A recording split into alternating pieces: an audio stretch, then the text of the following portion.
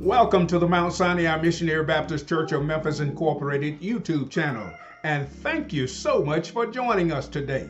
Let us pray. Our Heavenly Father, thank you for wanting to be with us. We ask that you would help us to know without a doubt that our faith begins and is made perfect in your Son, Jesus. In his name we pray. Amen. Our text for today is found in the book of Hebrews chapter 12 verses 1 and 2. Hebrews chapter 12 verse 1 and 2.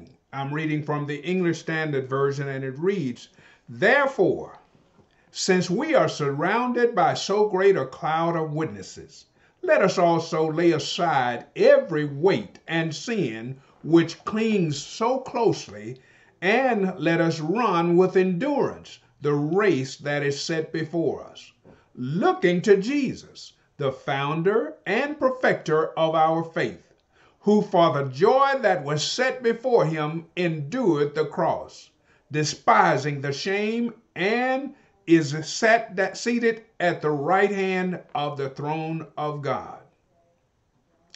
That's our text for today. Now, in the past 3 or 4 weeks or so, we've talked about Abel's faith worship based upon the gift that he offered to God by faith, made him a faith worshiper. And we must remember that we also worship God in our giving. And you can't detach our gift from ourselves. And then we talked about Enoch and his faith walk. He walked with God while he was here on earth, and God took him across the remaining troubles that he had in this life and took him to be with him. Only 2 people have basically went to be with God without ever dying, and that was Elijah and Enoch. And then from Enoch we went to Noah and faith working. He built the ark to save his family from the great flood, and animals to replenish the livestock and whatever in the life after the flood. So Noah and his faith working. And then we went to Moses and faith warring. We are in a constant day-to-day war for our lives. We are in a war against our faith, our beliefs. And it's important that we put our faith into action to maintain that faith in Jesus Christ, in the salvific work of Jesus Christ.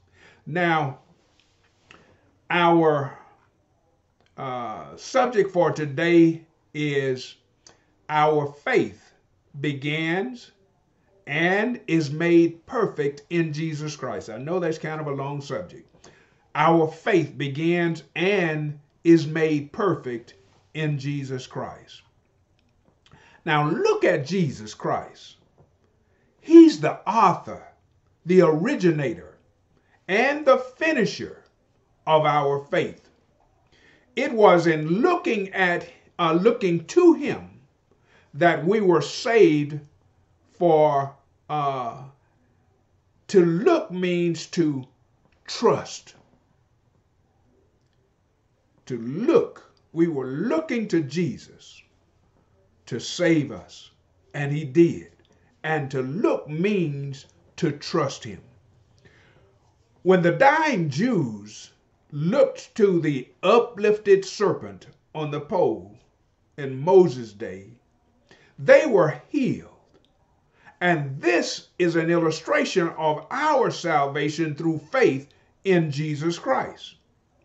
John chapter 3 rather, verse 14 says, and as Moses lifted up the serpent in the wilderness, so must the Son of Man be lifted up. And verse 15 says that whosoever believes in him may have eternal life.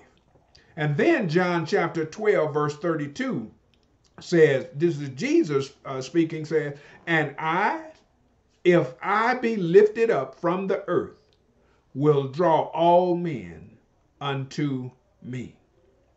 Now, looking unto Jesus or trusting in Jesus describes an attitude of faith and not just a single act, but it's an attitude, a lifestyle. When our Lord was here on earth, he lived by faith. The mystery of his divine and human nature is too profound for us to really understand fully. But we do know that he had to trust his Father in heaven as he lived here day by day. The writer of Hebrews quotes our Lord saying, I will put my trust in him. Hebrews 2:13. That quotation is from Isaiah chapter 8 and verse 17. And that says, being paraphrased, I will trust. The fact that Jesus prayed is another evidence that he lived by faith. Jesus endured far more than any of the heroes of faith in Hebrews chapter 11 and those that we have been studying about recently. And therefore, he is a perfect example for us to follow. He endured the cross. On the cross, he suffered for all of our sins, for all of the sins of the whole world. And this involved shame, suffering, the contradiction or opposition of sinners, and even temporary rejection by his Father. Yet he endured and finished the work that his heavenly Father gave him to do. John 17:4 says, I glorified you on earth, having accomplished the work that you gave me to do. Now, though the readers of Hebrews had suffered persecution, they had not yet resisted unto blood, shedding their blood.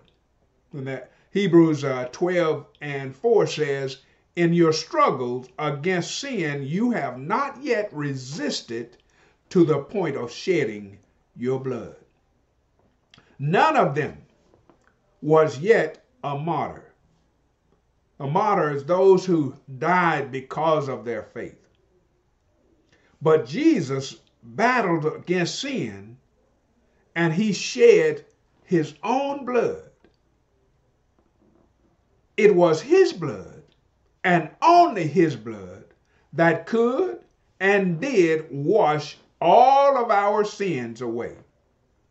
What is it that enabled Jesus to endure the cross? Please keep in mind that during his ministry on earth, Jesus did not use his divine power for his own personal needs. Satan even tempted him to do this in Matthew chapter 4, verse 1-4. But Jesus refused. And it was our Lord's faith that enabled him to endure. And that same faith will enable us to endure.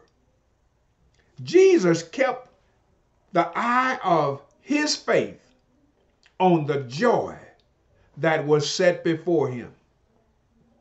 From Psalms chapter 16, verse 8-10, and he knew that he would come out of that tomb alive. Now, Peter also quoted this Psalms in Acts chapter 2, verse 34 through 36. And there are other verses that he deals with this, like Psalm 16, verse 11, and Psalms 110, verse 1 and verse 4. So the joy that was set before him would include Jesus completing the Father's will, his resurrection and exaltation, and his joy in presenting believers to the Father in glory. Find more about that in Jude verse 24. Throughout this epistle, the writer emphasizes the importance of the future hope. His readers were prone to look back and wanted sometime to go back. But he encouraged them to follow Christ's example and look ahead by faith. Mankind has a historical desire to look back and even go back from time to time. Even most of Jesus' disciples made the decision to return to their fishing boats or their tax booth, their tax collecting booths. The heroes of faith named in chapter 11 lived for the future, and this enabled them to endure. You can read more about that in Hebrews chapter 11, verse 10, verse 14 through 16, and verse 24 through 27. Now, it's imperative that we live for the future and not the present. If we intend to endure our present temptations, we must look to the future. Like Peter, when we get our eye of faith off of the Savior, we start to sink, as Peter did in Matthew chapter 14, verse 22 and through 33. The trouble in this world starts to pull us down. But if we would only cry out, Lord, save me, Jesus will reach down and save us. Since Christ is the author and finisher of our faith, trusting him releases his power in our lives. I could try to follow the example of some of my high school, the great athletes during that time, like Willie Mays or Smoking Joe Frazier or Roger Maris, and football players like Ed Too Tall Jones. Well, I was an adult when he came along. But there were many great athletes that for years, if I was able to follow them and their examples, I'd still be a failure.